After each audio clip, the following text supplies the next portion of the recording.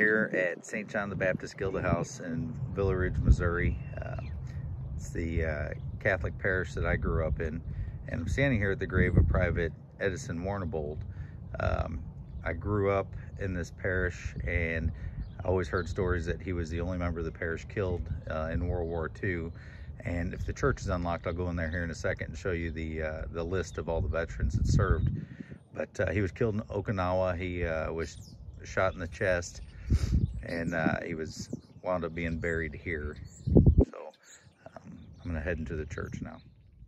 This part was filmed silently due to a man praying, but this is a list of all the parishioners that fought in World War II.